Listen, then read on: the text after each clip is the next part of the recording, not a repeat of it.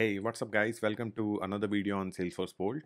So guys, in today's video, we'll be creating a list builder in Lightning Web Component. Okay, so we'll be basically mixing a few components which I have created earlier, like the model pop-up one, and we might use that wiring account functionality also, because in list builder, definitely I have to display a list. So I will be using my existing component for that.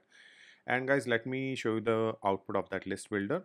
So guys, this is the list builder which we are going to implement it today into a Lightning Web component. So using this list builder, you may create a kind of a shopping cart kind of functionality, while clicking on the cart icon will display the items, and then you may select items, or you may use it on products, price books. There could be multiple ways to use it. Okay, so for today's example, I will be using this list builder in my Lightning Web component, and I will be just displaying the list of account. I mean, you can update it as per your requirement, but just for the demo purpose, I will be displaying the list of account here. All right. So guys, for this list builder, I will be using this custom model pop-up in LWC. So I will be using this code block. I will mention the specific articles in the description of this video. So I will be using this code block to display the model pop-up, because the list builder functionality is in a model pop-up kind of a thing. So we'll be creating a custom model, and let's say if you're using it in a quick action, then you don't need to follow the same functionality, because quick action is already a pop-up. And apart from that, I will be using this wire apex with property and function code, in which I have implemented functionality to display list of accounts. So basically we'll be getting the same list of account using this code, and we will be displaying the list of account on this list builder itself.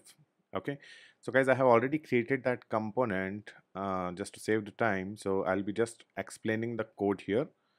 Okay, let me open my VS Code. Here it is. So guys, this is the HTML part of it.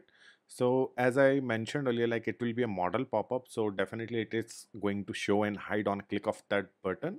So to show or hide model pop-up, I have used a template here just to display. The default value of this template is true right now, because this is just for testing purpose, and right now I'm not having any button on my this lightning page. So that's why I'm just directly displaying the model pop-up by having the default value true here. Okay, and after that, guys, you may notice the header section here. It is the same from that code on my blog, which was for the custom model pop-up. So we are using the same code here to display a custom model pop-up here.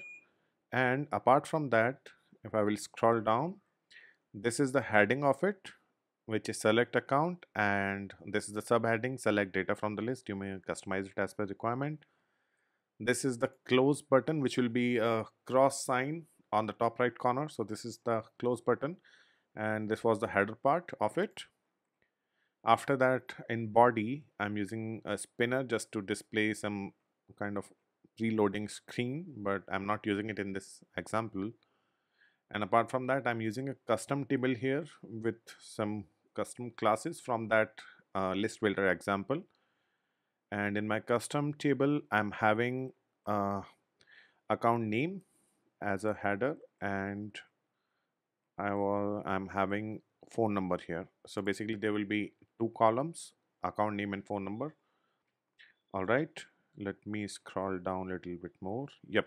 So guys, this is the body part, and in this body part, you may notice, like, I'm using the usual for each loop here to display the data. You may use the same functionality to display data anywhere you would like to display. So this is just basic of just to display data. You may customize it as per requirement. So here I'm using accounts, which is retrieved by the JavaScript controller, and as a key I'm using account key to display the functionality of a list builder. To display the functionality like this, so to display the icons, I'm using checkbox in that list builder. Let me show it to you. So here it is. So here you may see a checkbox button, and I'm using the account ID here just to so whenever the value will be checked in that list builder, so I'll be getting the account ID in the backend, so that I could identify, like this is specific record was selected on from that list builder. Underneath that I'm having account name and phone number, and underneath that I'm having the same footer which I'm having in my model pop-up code. And in this footer I'm having the error message, close model button, and the next button, which would be good to have. I mean, if you would like to extend the screen, or you may want to display the screen in parts, so it could be your first screen, and on the next of the button you may display the selected records maybe. Okay, let's move to the JavaScript. So here in JavaScript, I'm just using some basic functionality here. I'm just using uh, key to show and hide the model. So basically, this could be a separate component, and you will be clicking on that button, which could be in a different component. So that's why this show function is an API. So you can call this function from that component as well. And underneath that, I'm having this wired account functionality just to wire the account.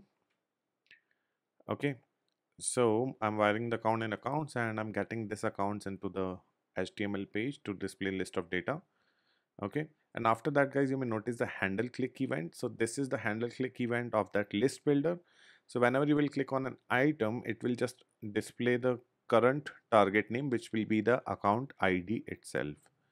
And apart from that, I'm having a function to close model. So this was the basic functionality for this list builder, guys. Now let me show you the output of it. Okay, so this is my org. This is the list builder, guys. So you may notice the account name, the phone number, select account, select data from account. These are my footer, header, the close button is here. And this was the example which we were trying. So here, whenever I will select account, it will return the ID of that account using that handle on chain function. Let me show you the output in inspect element. So if you go to console, let me clear it. And let's say if I will select this account, so I'm getting the account ID here. So, based on this selected records, if you would like to perform any action on the next button, so you may just pass this selected data to the next button, or you can also create a list of list of ID, set of IDs maybe, just to that needs to be passed to the next page. Okay, and on the click of this cancel or maybe this close icon, you may close this list builder. All right, so guys, that was the functionality, that was the way I mean how you can implement that list builder functionality. Actually, there are very few, I would say there are, I didn't find any working example of it online. So that's why I thought it would be good to have a working example of this list builder. So that's why I created this video. All right.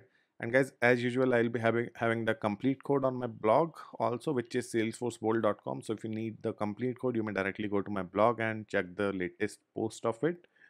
And feel free to modify the code. And if you like today's videos, guys, subscribe to the channel will be awesome. I'll see you in the next one. Thanks for watching.